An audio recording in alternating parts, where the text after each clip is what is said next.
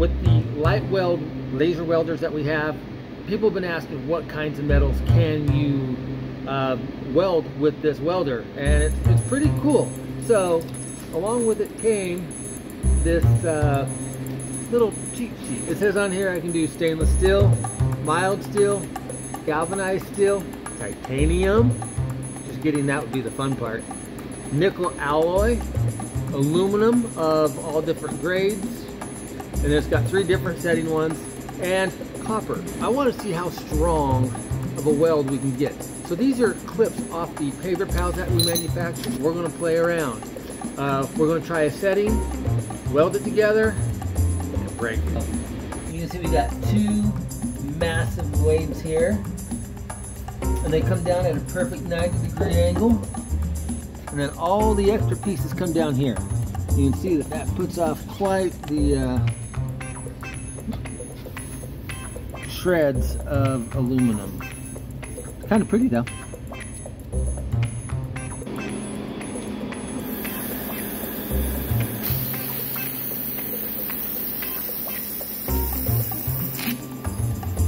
So that's the back side. I wouldn't say that it 100% penetrated through on one run, but look at that bead on the front, not bad. Let's put pressure on it. Let's see how well it handles whether the metal breaks or the bead.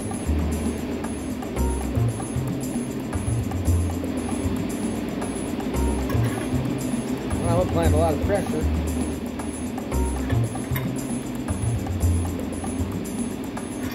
Wow, and it's getting a little tough. Well, that looks like it's holding together pretty darn good. Look at that weld. It didn't do anything to that weld, but it sure had fun on that. So that's held it together pretty darn good if you ask me. Okay, here's the second piece. Welded on one side.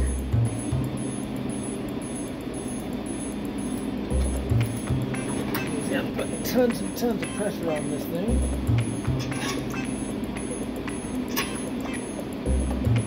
Well, that's as far as it's going to go. Looks like it's still in one piece. You can see a lot of pressure. I dented that up. Weld. No craft whatsoever in there. And wow, I would have to say that's pretty well penetrated through for a single side. So if I can fit in here with that, this angle. So I've got 2 pieces of extruded aluminum here on the bench, held in on by a perfect right angle with the table right down below it. A couple of clamps holding it in there, and we're going to break it.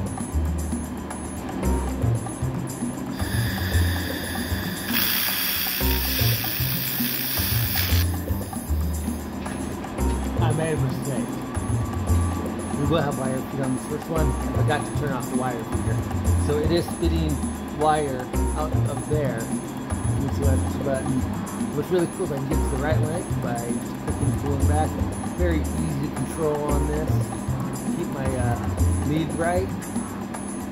So I guess on this first one, it's 1500 watts, wobble of 5, and wire.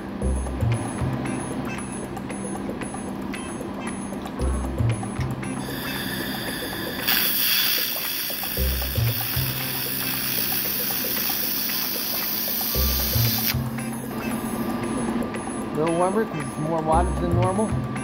So that gets in there. And let's see. Get a little bit of burn through, so we can see that it did penetrate pretty well.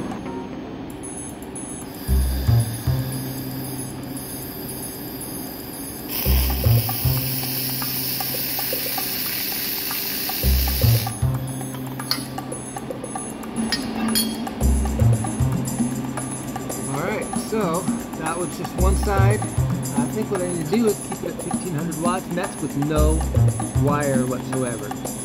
All right.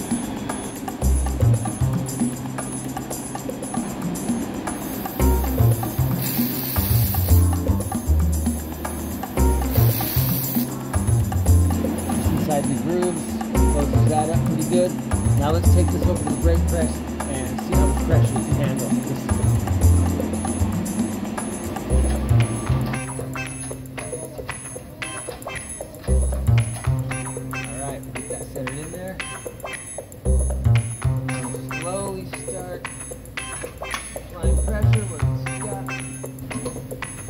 Alright, and there's our failure point.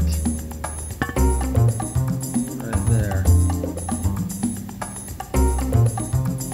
But we're going to keep going, and we're going to find out how deep of a penetration did that weld get. Alright, let's try to get this all the way flat. Okay, go back to fast mode. There's not enough pressure in there.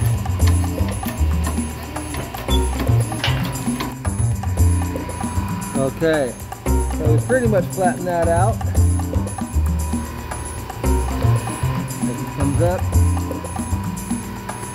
well, it's picking up the whole extrusion.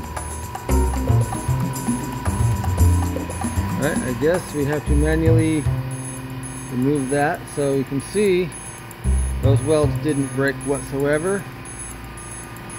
We actually had incredible penetration on that corner, and the inside doesn't look like it had any issues at all.